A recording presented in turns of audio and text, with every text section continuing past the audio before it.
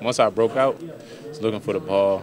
It was up there for a minute, and I just knew the linebacker was in front of me. So once he kind of like dropped it, so I had to go underneath of him, and try to catch the ball. So then I just tried to reel it in, and I didn't.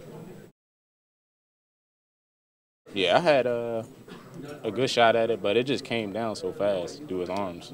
Couldn't react fast enough.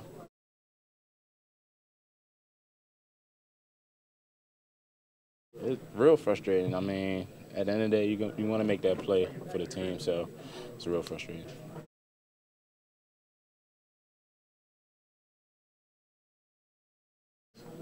That we don't never give up.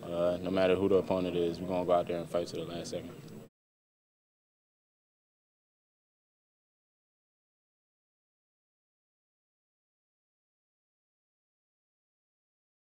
Yeah, that is.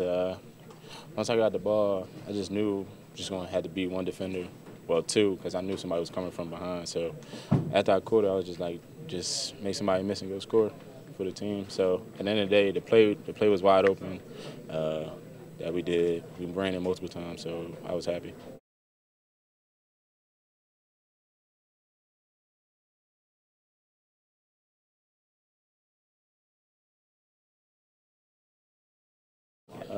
Very aware, because I knew somebody would be trailing me, but at first I did not know somebody was outside of me that I would have to make miss. So that just was instant. So and after that,